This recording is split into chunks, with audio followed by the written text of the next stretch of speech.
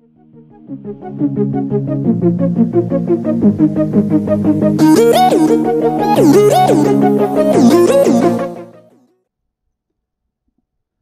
there. Today's tutorial is going to be on how to take ears and tails and other parts from an avatar and move them onto a new one. This is a request in one of my videos, and I decided to go ahead and show that. So what I'm going to do is take the ears and the tail off of this model here that you see and put them on another model that I have already prepared in another blender. So the first step is find a model with a tail and cat ears or whatever type of animal, etc. that you want. You can have horns, wings, etc. I went ahead and used a free for VRChat model off of Nico video. And I'll provide a link to this down in the comments below. It comes with a Blender and Unity file, and you can just open it up and follow along. So what I'm going to do is to get started, I'm going to go, and I've already prepared the model a little bit after opening the Blender document. And I'm going to separate everything by material and see what all is left. So I'm going to hide the bones. I'm going to click on the clothing. When I hit edit mode, it shows that none of this has to do with the tail or ears, unless I wanted to also take the little bells and stuff, but I'm not going to be taking any of the accessories. I'm only going to be taking the ears and the tail. So I'm going to click on the body as well and see what we got here.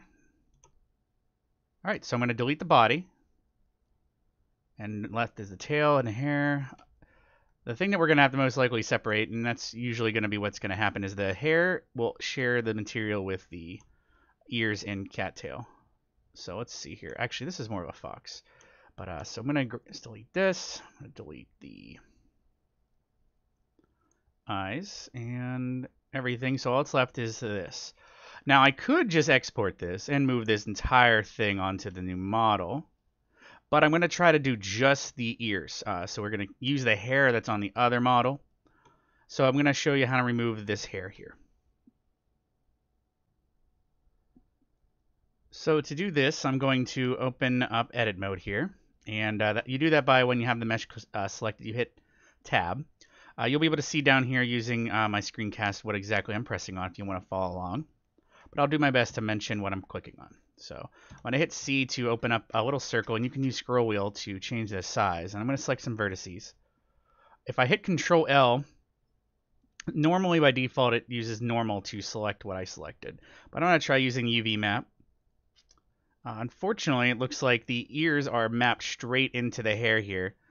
So this might be a bit more difficult. So we're going to have to, I'm going to start with just the tail. So I'm going to click on all the vertices in the tail, and the entire tail is now selected when I hit Control L, because I'm selecting by UV map. I'm going to hit P and hit selection, and that'll separate it by selection. So now the tail is a separate mesh. And now I'm going to work on getting rid of this hair. So I'm going to click the little alfalfa sprout here. And since I don't need to worry about blend shapes, I'm just going to delete the shape keys off of it and delete the hair. I'm just going to keep going through here and selecting everything I can. One interesting way of doing this would be you can click this little button down here that's two little squares with dots called Limit Selection to Visible, and that'll show you the vertices through the object. And if you on your numpad you hit 7, it will center from above, and then you hit 5 to change the way you're viewing. So what I'm doing here is I'm going to hit 5, rotate this using the numpads, and you can see down there which ones I'm hitting. And now it's going to be straight, and I'm going to hit, actually, I'm going to hit the period button on the numpad to center it as well. I'm having a bit of trouble. There we go. All right, so now that we're straight on here, I'm holding shift to use the middle mouse wheel to scroll up, and then I'm going to select just this vertice. All right, so that, I'm going to try to just select the hair here. Here, let me actually select these ones right here.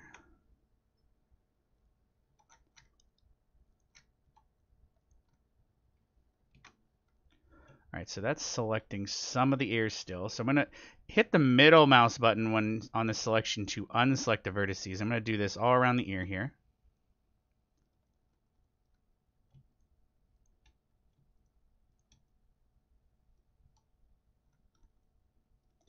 Now, as I do this, another thing most people will do is just go to DeviantArt or some other source and just download cat ears and tails that are already pre-made.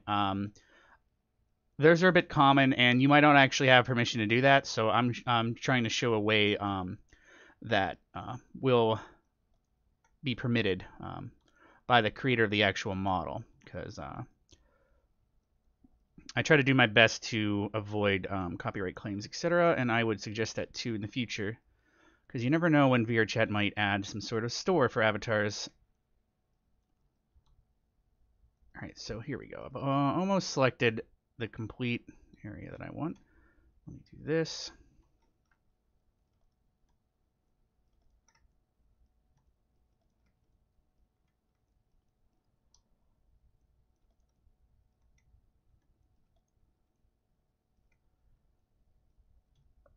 So once you select everything,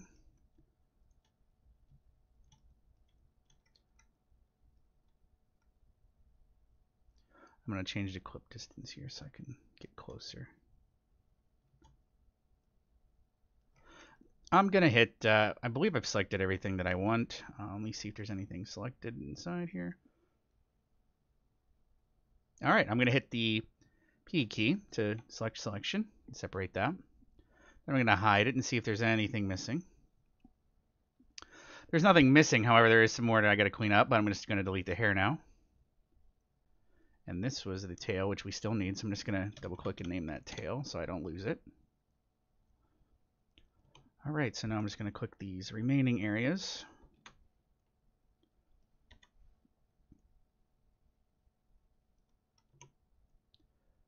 All right, and that looks like the best we're going to do here in terms of getting those ears separated.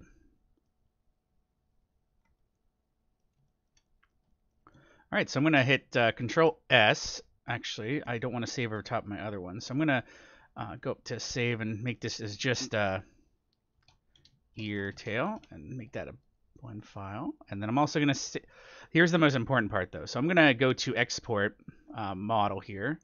I usually export using this here, but you can also use export model in the cats plugin. And I'm going to save this out as an FBX. And then we're going to go over to the other character that I'm going to add this to. Now that I'm on the other character, I already took a liberty of making the bow its own mesh, so I can disable that, as well as the bunny ear sort of things that are coming off of the headset. So I can add this cattail and stuff and have the space to do so. So I'm going to go to import.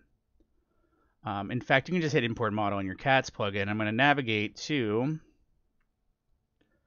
where I saved out the cattail. It should be in here somewhere. All right, and we're going to bring that in. It looks like it's at a completely different angle, however. So what I'm going to do is I'm going to hit fix model, and I'm going to make sure I switch to the new armature. Fix model. All right, it can't find the textures either, so let me go to external data, find missing files, and navigate to the texture folder of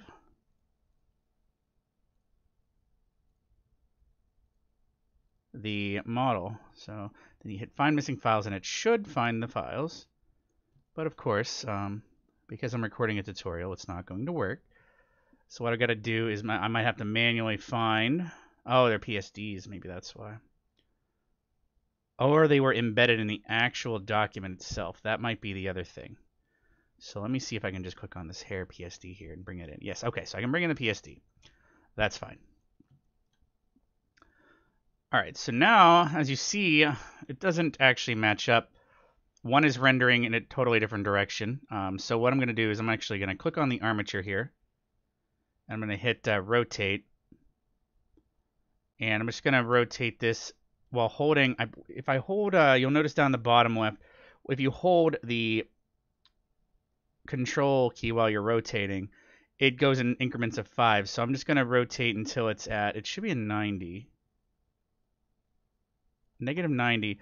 We'll actually put it and align it with the avatar here. And I'm going to go to show more options and hit apply transform so it stays in place.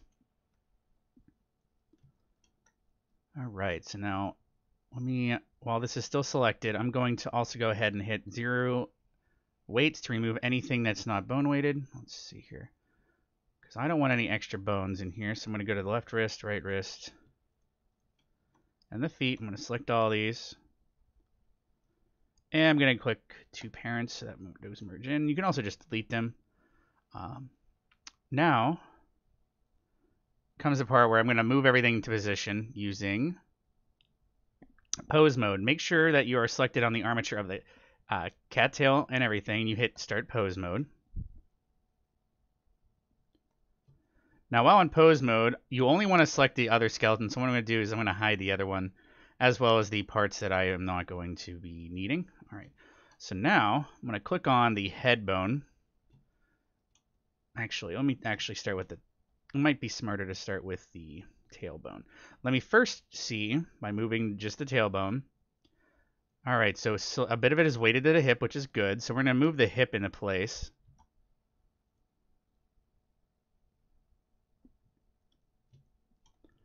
And this is called. I'm going to merge this to parents. Actually, this is actually the hips. Okay, so let me move this forward. I'm going to move this until the tail is in place. All right, so that looks about right, and that's where I want the tail to be rooted at, right about there. And you can also click on the base bone, and you can make the tail much bigger. You can also rotate it. I'm going to do that just a little bit right now. So there we go. The tail is poking up a bit. Then I'm going to click on the chest bone and shrink that down until the ears are closer to the head. Then I'm going to click on the head bone and move that into place right about there. Move that up some. All right, so the cat ears are pretty much where I want them. And always to center, you can hit the period key on the numpad. So you can center and zoom in around the object. Let's see, get these a little bit better. I'm going to move this down, maybe up some.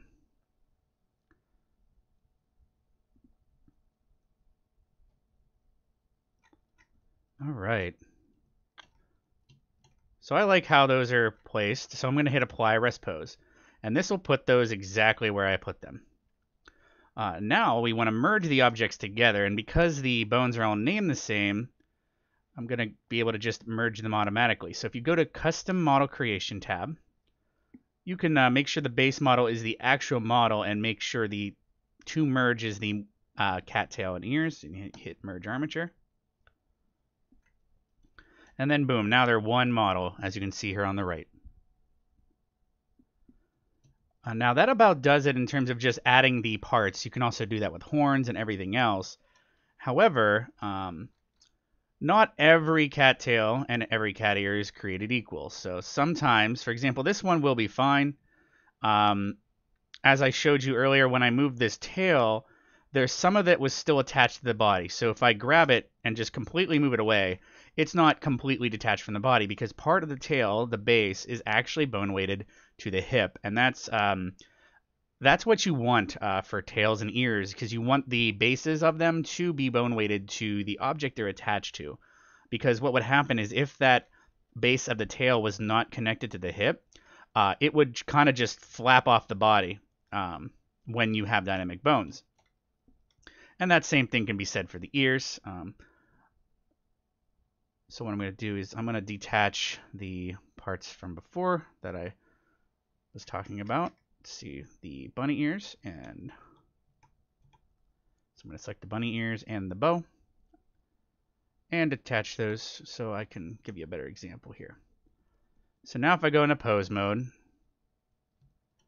I can click on the, looks like it named it Mimi here, so that's connected again to the head. So no matter how far the bone leaves the head, it is attached. Now if you find ears and a tail that are not like that, the way to fix that would be you click on the tail, and I'm going to just hit Control L to get everything, and then zoom and view through the model. So you'll see that there's going to be the base, right? So that this line right here is the base of the tail. So I'm going to hold, I believe it's Shift and Alt, and then right click on the loop here, and it'll select that entire loop that is attached to the hip. Now, I'm going to drag it in slightly to the model just in case. But what you want to do is down here, you'll have these vertex groups that you just saw me using. You can actually go down to the hip bone, and you'll see this slider down here called weight. Now, by default, weight will be at 1. That means that if I hit the assign key, it'll actually apply the bone weight of those vertices I have selected to the hip bone. And so when the hip moves, that area will be 100% bone weighted to the hip. Now, as of right now, it was already correct, but if this was moving away with the bone for the tail, I would want to bone weight this 100% weight to the hip. So I'd click that, and then when the hip moves, you'd see bone weight will now show up. So on this here, the bone weight is going to be inside on that. Actually, in fact, oh, I see. Let me find the bone from before, because it's actually connected to this bip hips bone, which is technically supposed to be connected to the hip bone. So I'm going to click on that and merge that in real quick so I can show you what the bone weight should be looking like here. So I'll click on the mesh again, go to texture, bone weight. Now you see this is what you're going to want. See how that's red when it's inside the hip? That's because the tail is actually connected to the body. Same with up here, when you see the chest is this color, same with the spine, is that, because the vertex groups are actually the bone weight, and that's where it moves. That's why when you have that ring selected, same with the ears, you would bind those to the head. You want that so that when you move the tail, it's actually connected to your body, not just flapping off. And you would do that with horns and everything else, and same with wings. But that should about cover it. I have other tutorials on like texturing and stuff that you can watch. As you can see, obviously this is a purple tail, but you can always go in there and find the texture and bring it into Photoshop and make sure it it's using the correct color orange for this model, for example. But that about covers it. I do appreciate you guys watching. If you have any other requests for tutorials, feel free to watch. Next week, I might be teaching you how to add a keyboard to your avatar that was created by a player named Yash. So instead of using a pen tool, you'll actually be able to have a keyboard on your avatar and press it, and letters will float. So I got to learn how to do that a bit better before I teach you guys how to do that, however, so you mutes can communicate better and also have an avatar that's better inside the performance ranking system. But you guys have a great one. Thanks for watching.